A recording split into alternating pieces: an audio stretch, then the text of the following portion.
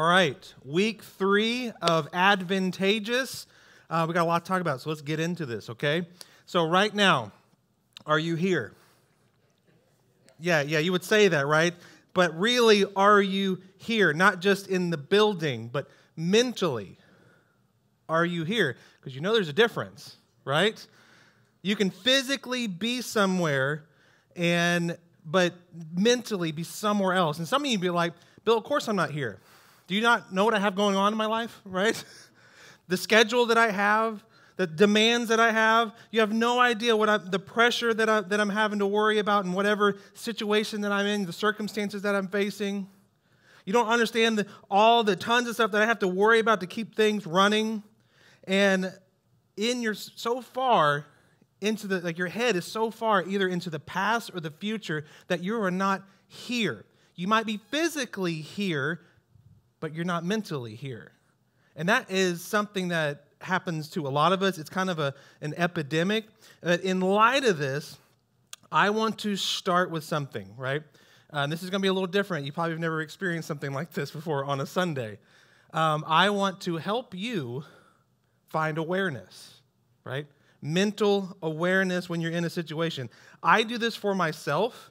It helps me when I feel overwhelmed. And if you know me well, you go, you feel overwhelmed, right? Because I give off this really patient, really calm, right, joyous kind of, I rarely ever want to dive into the bad stuff or sulk in something. Sometimes it's not good for my marriage not to sulk. Sometimes women like you to sulk, right? And so I've learned to sulk a little bit, right? It's not just to move past something, right? Because I'm a fixer. I want to fix. I want to move on. Happy times, right? How do I do that? Because, yes, I do get upset. Yes, I can feel overwhelmed and pressured, and I don't know what to do. It doesn't happen often, but I make panic decisions that I regret sometimes. But literally, my entire life, I don't know where I learned it or when it started, but I do this, right? So we're gonna have a little exercise. Are y'all ready? Some of you are scared. You're like, oh no, what's gonna happen? I exercised this morning, not stand-up exercise. You can stay where you are, seated. So we're gonna do. No way better thing to call it is a meditation, right? And some of you are like, oh no, what's he gonna have us do? Meditation has been God's thing since the beginning, and others have taken it, okay? So it's okay to meditate because he asks us all the time to meditate on the Word of God, right? So I'm going to do something cool with you. Okay, are y'all ready? Are y'all scared? Hope you're a little scared. We're going to set the mood first, okay? If you can play that video for me. We're going to set the mood. There you go, a little babbling brook. Isn't that nice? Nice. Okay, I want y'all to do something. I want you to close your eyes. Everybody close your eyes. And try to relax, okay? Okay, I'm going to talk you through something. Don't answer me, but just stay silent and keep your eyes closed and stay where you're at, okay? All right. So I want you to think this. So as your eyes are closed, I want you to think about the space around you. Think about how the air is around you and how it moves around you. Try to imagine and feel every hair on your head.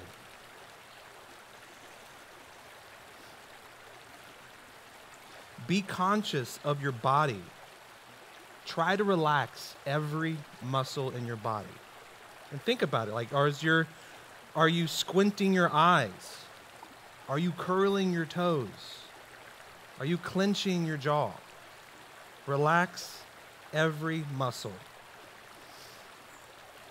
Think about the chair that you're in. Think about the fabric of your chair and how it feels. Think about the cushion and how it supports you. Think about how it's held together, the chair, with bolts and metal and fabric and plastic. And think about how that chair is bolted to the ground and how it's connected to this building. And in this building, it's in the dirt. And it's being pulled towards that dirt. And that dirt that it's connected to leads to more dirt and more things. And eventually you end up with the earth, this ball that we're on. So think about how big the earth is and how you're connected to it. Think about how far the moon is. Now go a little further. How far is the sun? Think about how far that is. Now pull out from the sun and think about all the planets in our galaxy. Now keep going back and see the other galaxies and keep going back and getting bigger and think about the universe and the billions of galaxies that we have and how large it really is. Try to imagine, let that soak in of how large it is. Always expanding, always getting bigger. Now, real fast, zoom back in to your galaxy, zoom back into Earth, zoom back into this building, and now back to your chair. Down, right back down to your body and where you're at. And realize how small of a space you actually occupy, yet still significant. You exist. You were created to exist, and not just exist, but exist well. You were destined to be present in this space at this time. You are here. Now I want you to take a deep breath, bring it in, hold it, now let it out. And now I want you to repeat after me. I'm here. All right, open your eyes. How'd that feel? Are you very aware of your surroundings? Is there parts of where you're sitting right now that you ignored maybe, or you didn't realize was significant to your day and where you're at in this time? All right, you can cut the babbling book. I don't want anybody to fall asleep. Stay awake now. All right, if you were falling asleep, maybe you didn't get enough sleep last night, that also is a good way to fall asleep. But how do you feel after that? You feel very present? Were you still thinking about all the things that was keeping you from being in this moment? Probably not. Now, depending on whatever you were thinking about before and how heavy it is, you might have picked it right back up as soon as you opened your eyes. But for a moment there, you were here and you were nowhere else. And your mind might have left, but as far as the universe is concerned, you're exactly where you're supposed to be in this moment. You were created to be here, right now. When you think about it that way, and you really, don't take advantage of the freedom that you have to gather right now, because not all over the world that people are allowed to do this. Not allowed to gather like we do. Physically, or I would say even online, if somebody's listening to this message, where they are at, they had the freedom and they were destined to be here in this moment. As disciples of Jesus, we feed on the breath of life, the bread of life, the Word of God. And so right now, you are sitting in the presence of the Spirit that raised Christ from the dead. Makes you very aware. Like, hold on, am I seeing everything? Am I missing something, right? You begin to get very self-aware of your situation. That the Lamb of God who was slain, that took away our sins, is right here, right now. Welcome to this holy moment when you realize just how important it is of where you are, what here really means. And I'm very glad that you're here. Thank you for showing up. I appreciate it. And enduring if that was weird for you, thank you for living through that with me and being able to do it. And honestly, that's what I do. If I feel overwhelmed by something, I bring it all back into perspective of like, what am I actually doing? And what am I facing is actually big or is it small? And it's something that, yes, it's important, but should it take me over? Chances are no. But we end up in this place, unfortunately, that sometimes you won't be here for long. So you might be here in the moment, in the situation, but your mind could wander. It could take you away from this place. You might be here physically still, but your mind is not. Sometimes it's something that I said. Maybe it's something that Hannah said. Maybe it's something that Jenny said in a worship song, words, and it might trigger something in your mind, and it takes you away from here. Even though you're physically here and you're looking at me, right? Your eyes are open. I know you're not asleep, right? I know that you're physically here, but you could be somewhere completely different, right? Somewhere else mentally. And it is a hard thing to grasp because it's not until we're out of a situation that we realize I wasn't really there. Even though I was physically there, I wasn't really there, and you miss something. And there's something I've learned from a famous philosopher, a quote of his, and we all should know if you're of age, certain age. His name is Ferris Bueller, famous philosopher. He said, life moves pretty fast, and if you don't stop and look around for a while, you might miss it. So you might be here now, but your phone could buzz, and your attention is taken away. Or you're thinking that your phone has buzzed, and it's a ghost buzz, right? And it takes your attention away. You might get an alert from Instagram, that post you made yesterday, hoping you get the likes that you wanted, right? It might pull your attention away. You begin to think that all you have to do today to get ready for work tomorrow, that might pull your attention away. You might be a person, you're like thinking, I'm so distracted on where to eat after this. And I'm anticipating the debate on where to eat after this, right? Because my stomach is grumbling. And so your mind goes away. You're worried about a test results that you're going to receive. You're worried about a bill that's sitting on your countertop. You're distracted by the person next to you because they won't stop clicking or stop, whatever it may be. It can pull your mind away. But I'm glad that you're here. I'm glad that you're with me, but you won't be here for long. This is part of the why I love what I do. I love people. People fascinate me, right? I can have conversations with strangers for hours because I just love to hear people's stories because humans are so chaotic but so beautiful. And somehow in that chaos, there's beauty because it keeps working. Because you would think, just like a computer, too much chaos, it would shut down, right? But no, humans keep going. They keep functioning, right? But I love to hear people's stories because of that. And so there's these unusual times that I think people discount moments that they have in their life where they are there in that moment, but they don't understand the weight of what that moment is. And I'm not talking just on a physical level. I'm talking on a spiritual level. There are moments in our lives where we discount the power of what God is doing in the moment, and we don't realize just how it's meant to change our trajectory. It's meant to better us, but we discount it as something that we did or we're a part of. There's a particular story in Scripture where I'm kind of sure this happened, because I feel like if it happened today, again, there would be distraction, and people wouldn't realize the power of what is happening, right? And so it's a story I mentioned last week, and it's in John 2. It's an unusual text, and it's Jesus' first miracle, right? And so just to lay the groundwork, basically, it was a party, it was a wedding, and it was an embarrassing moment for the host because the host ran out of wine.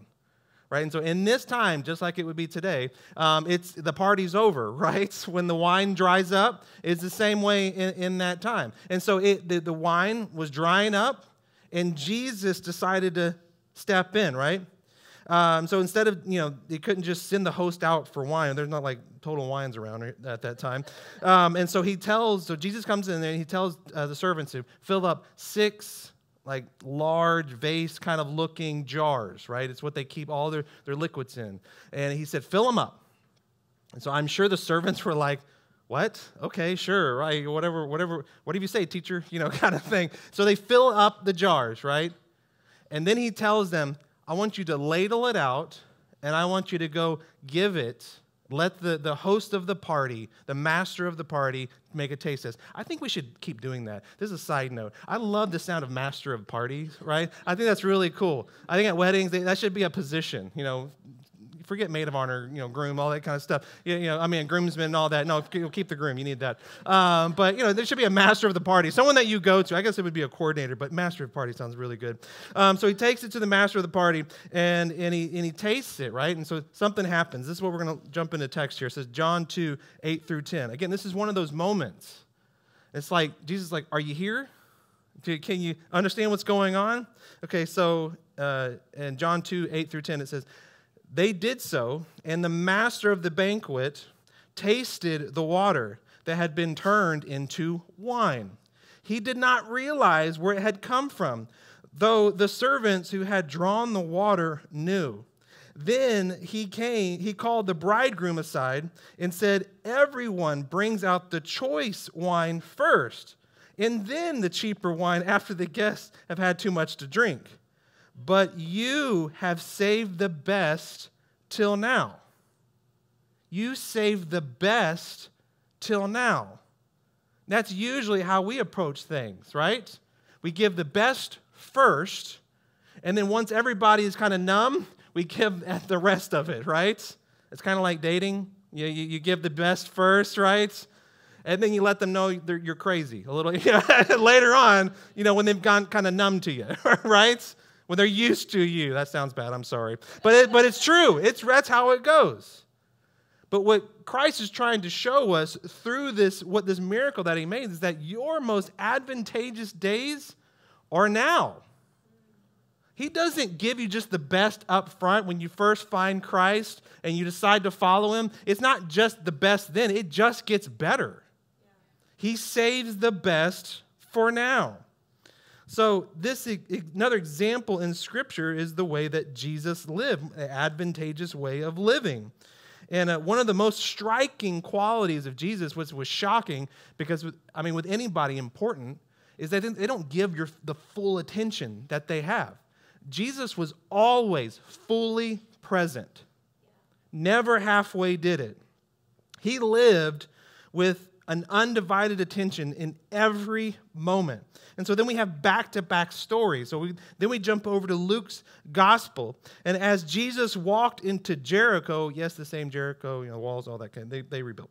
So as he walked into Jericho, large crowds began to surround him, right? And because he's on a mission. He's got things to do, right? Important guy. People want to hear from Jesus. And he walks through a crowd, and we hear this. This is one of some of the coolest things that happened. We're not scripted.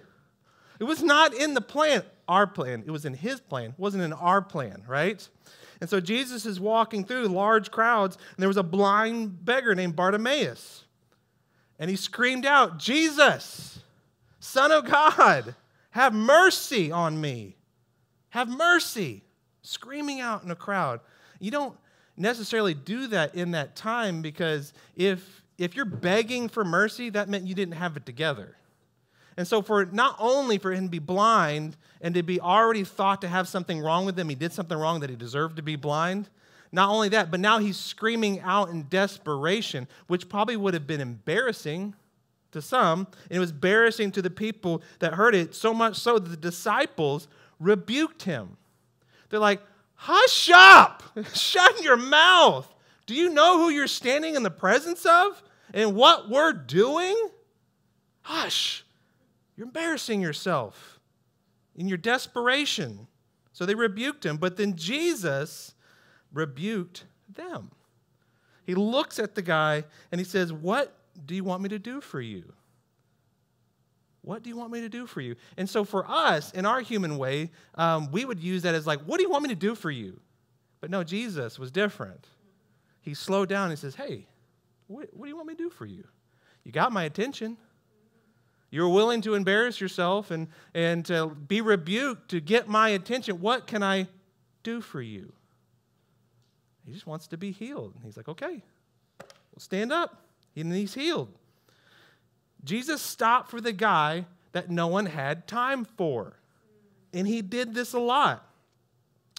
In Luke 19, 1 through 2, we move on. This is the back-to-back part of it, right?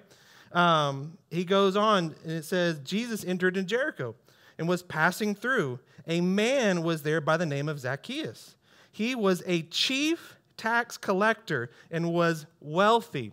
The term chief tax collector was not a good term in this time.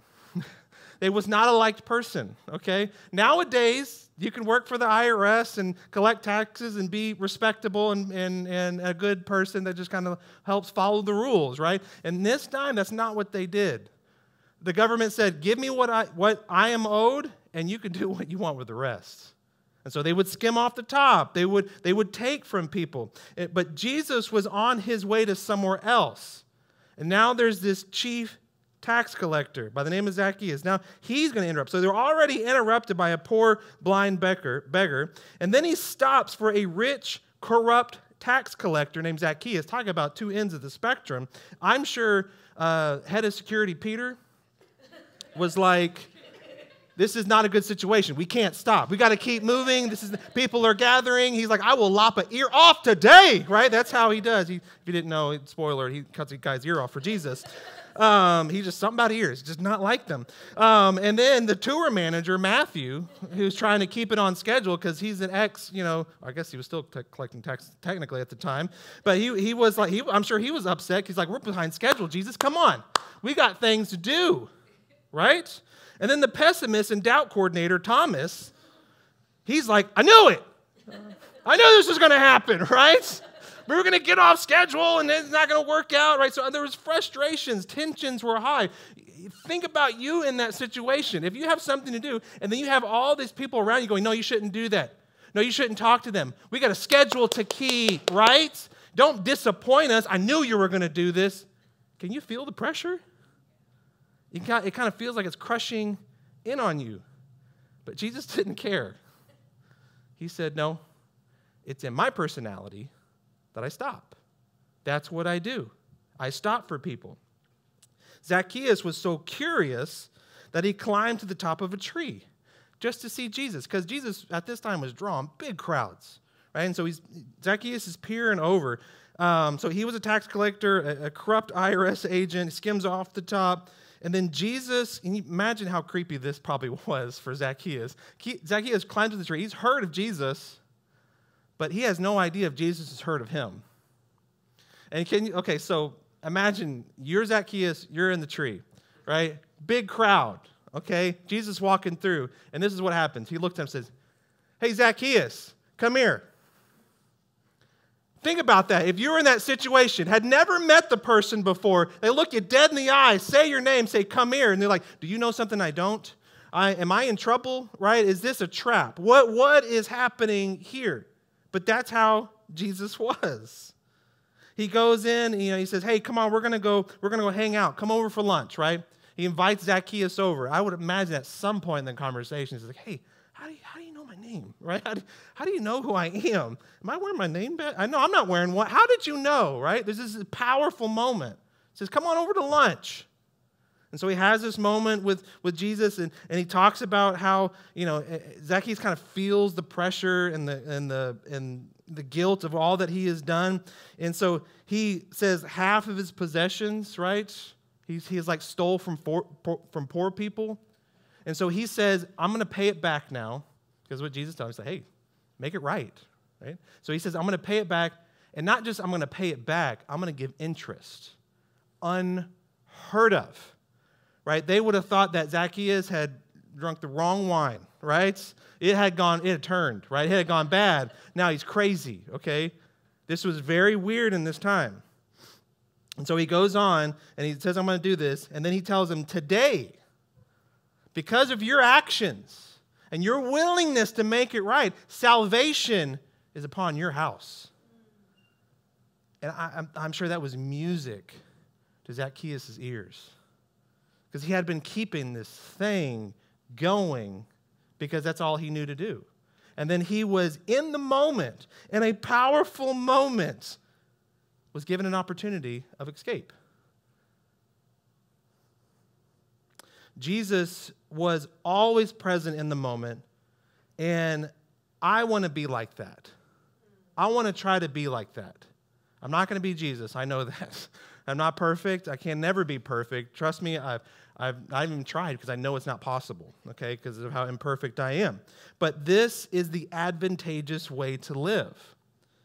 Not just living for happy moments, but fully present in all moments, even the annoying ones, even the ones that take you off track from your schedule of the day. All those moments. The possibility of stopping for someone that you don't even have to stop for. Society would not blame you that you still stop for them and you give them a moment because you're here, right? You decide that I'm going to be here in all moments. I have, 2 children, and they're getting older, right? And they're still chaos, but it's not as chaotic, okay, as they were when they were little. And I can remember many times of either I was at home or Hannah was at home, and then like you're out of the house and then you come back and it's just like you're right back into the chaos. You're tripping over toys, you're changing diapers, and you're sitting there thinking, man, when can this be over, right? I want to get past this diaper stage because I want to worry about just my stuff, right? And not anybody else's stuff. And it gets really old. And you trip over toys. There's not enough batteries. You never have the right batteries for whatever toy that you have. And then you have to drive somewhere to go get batteries because Amazon can't deliver it quick enough for your kid. They need like 10-minute delivery because that's the attention that they want right now, right? And you have all these moments that frustrate you because it makes you feel inadequate because I don't have enough to offer. And then you walk in one day and there's no more chaos. The kids have gotten older. They know how to go to the bathroom by themselves. If you're a parent with a small kid, I have a great mentor of mine that always said, I don't know any 18-year-olds that are not potty trained to give you any solace, right? Eventually it'll happen. And it eventually happened for us. But now I walk into the house and it's really weird, but sometimes I miss the chaos.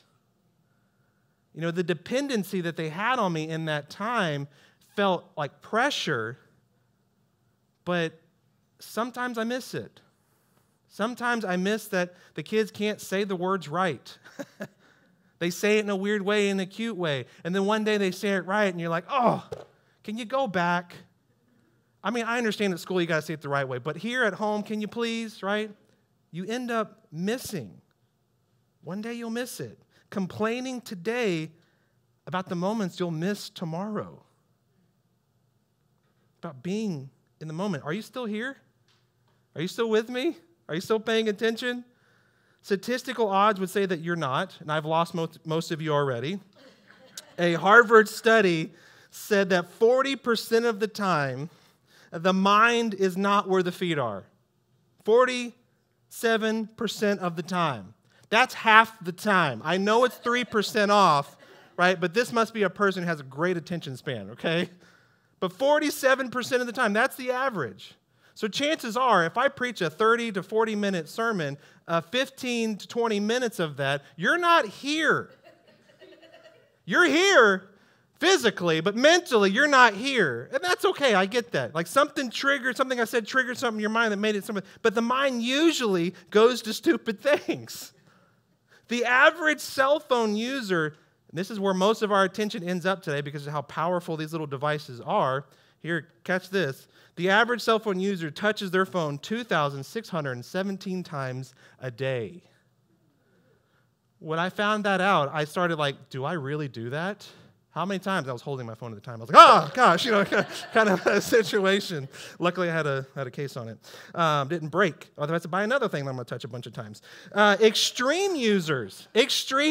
So that's the average, right? I don't know who they're basing this number off of because what age group it is. But the extreme users, I guess this would be teenagers or in your 20s. No offense to you guys. Top 10% of people, cell phone users, touch their phone more than 5,400 times a day. 5,400. Can you imagine that? And I'm trying to rack my brain. It's like, is that me? Do I do that? And I get it. I understand that your phone now is for business and you do all these things. I just had this conversation with my son this week because he was talking about how he's moving on to middle school and he has a friend that he plays video games with, and he wants to stay connected. I'm like, well, get his email. Does he have iMessage? Blah, blah, blah. Anything I can do not to give him a cell phone number. And he's like, why can't I just have a number? And I was like, well, first off, money. It costs money to have a cell phone number. It's like, why does a number cost money? And I'm like, okay, it's bigger than that. There's service, and there's people out there, and they do all these things. They put these towers up. We got to pay the people that put the towers up and run the service. And then it's a monopoly. And he's like the game? I said, kind of. Okay. See, I feel pressure. See, I feel chaos. But it happens. And we're not wasting time on our phones. We're playing games in our head. What kind of games, okay? Sometimes I do this. It's the if-only game. You ever play the if-only game in your head? If only, and this is when you were younger, if only I could get out of high school. If only I could get out of college. If only I could get a job.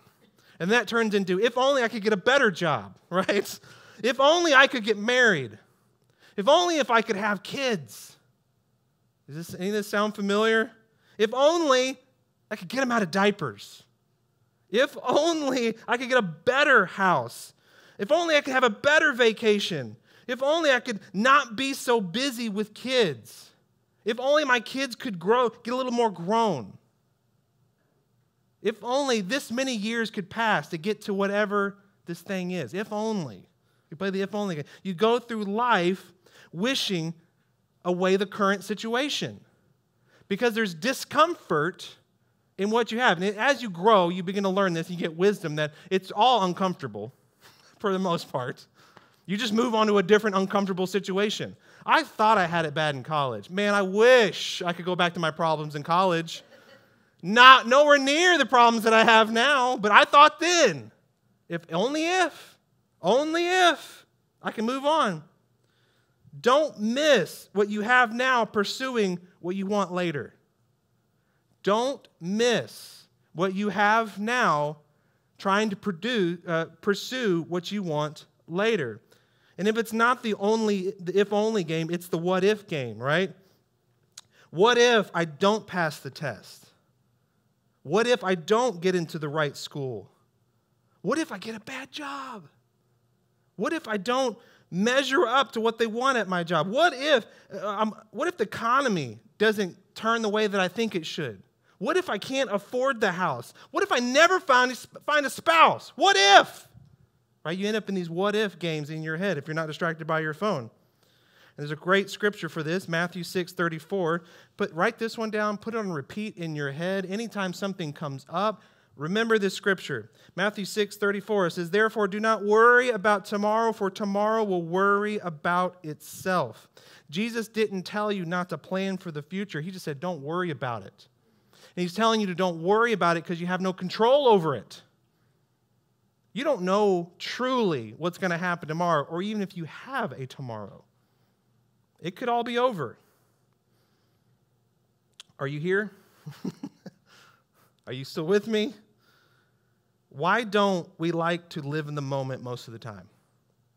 Why are we always trying to escape the moment? And it usually has to do with a lack of faith. The only way you can be present in the moment is to surrender the past you can't change and trust God with the future you can't control. You surrender the past you can't change, and you trust God with the future you can't control. That is what faith looks like. And it's somebody that's probably ever said that to you, it's like, oh, that was in the past. I'm not going to worry about the future. And they're like, oh, man, I wish I could just see pie in the sky like you, right? Well, I'm sure that they get hit with this stuff just like you. They can worry. Any human has the capability of worry because we're selfish and we think the world revolves around us most of the time. And then we worry about it because we're not in control of it all.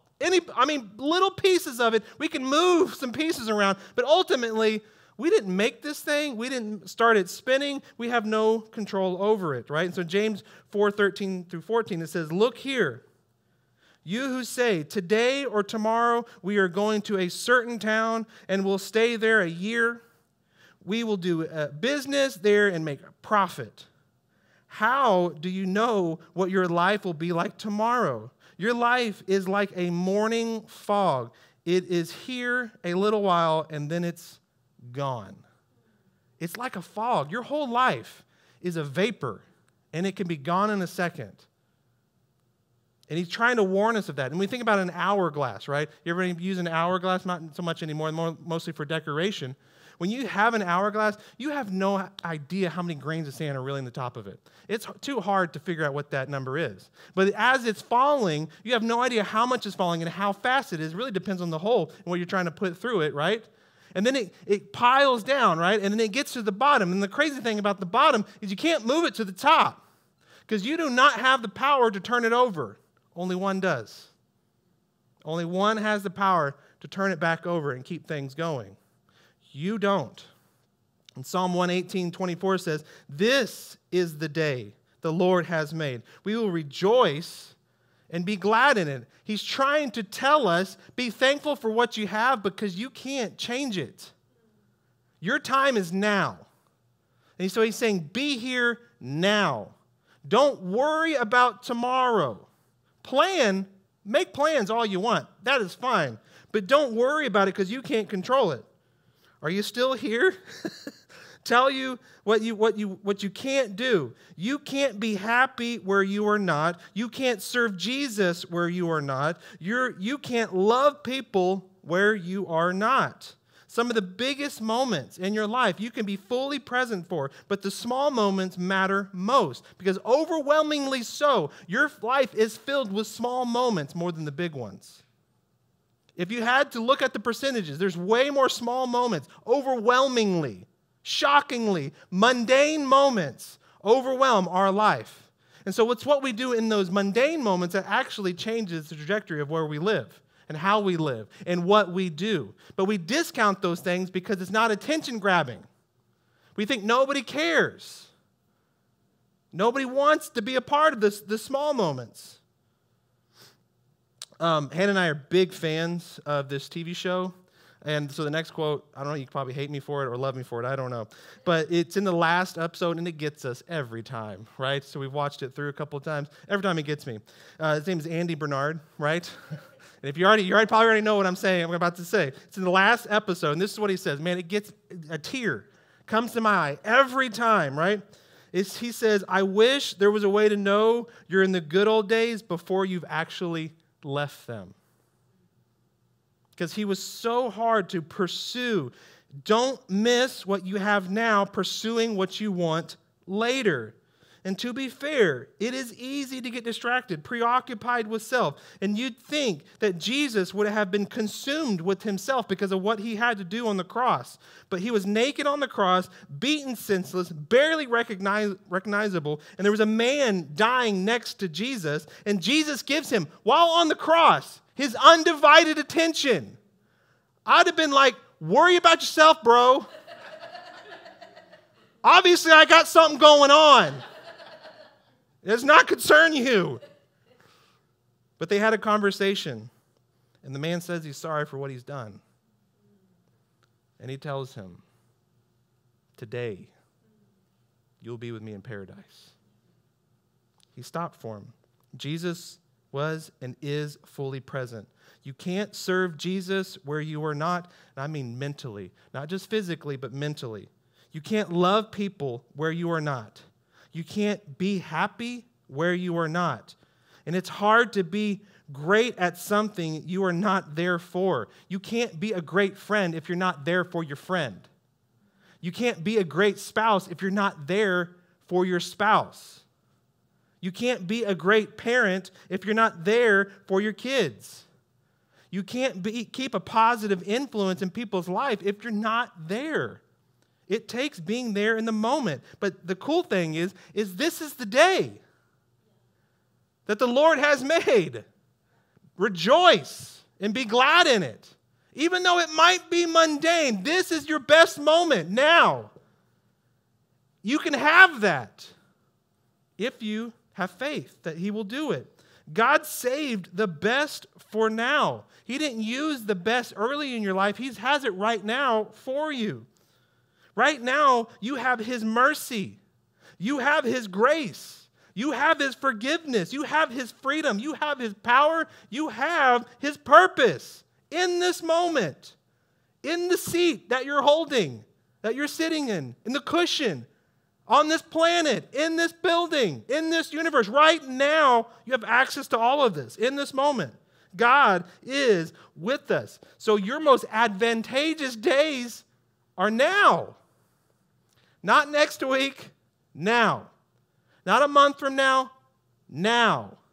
Not when you get whatever you're trying to get to. If I just get to this point, no, now is your best days.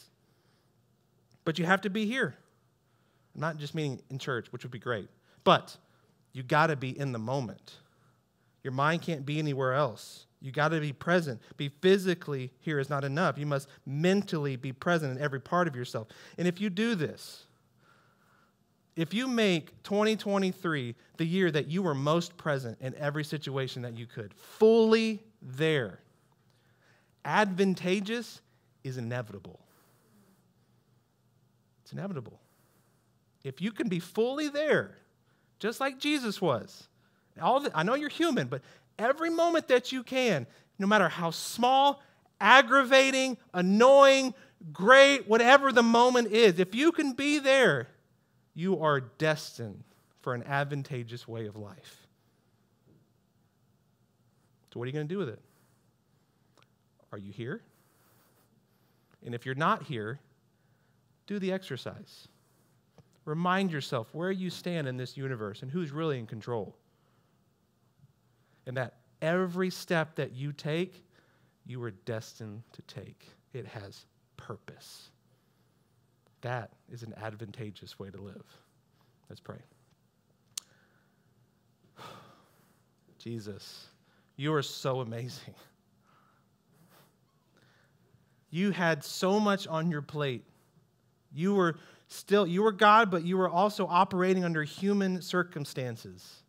But regardless of that, regardless of the timeline, the pressure that you were holding, you loved us so much that you stopped for us. I might not have been Bartimaeus. I might not have been Zacchaeus. But Lord, I'm just as important to you as they were. You care about every soul, everybody that you've created. So Jesus, right now, I pray that we realize that we don't dismiss ourselves as insignificant because we're not in the chapters. We don't dismiss ourselves as not worth it because we're not a part of something that the culture deems as holy or whatever it may be. Lord, I thank you that regardless of what we have going on, you choose to love us fully. There's not just a portion of you. We didn't have to be born into the right family. We didn't have to make the right actions. You are fully available in this present moment right now. So every step that we take from here forward, this week, I pray that it is heavy on our minds, that everything that we do was destined by our Lord and Savior, by our King, our God. So Lord, however that pans out for each of us, make that path clear. And how that pans out for Village Heights and everything that we do, make that path clear. Because that path takes us closer to you, and that is advantageous. Lord, we thank you. We worship you. In your name we pray. Amen.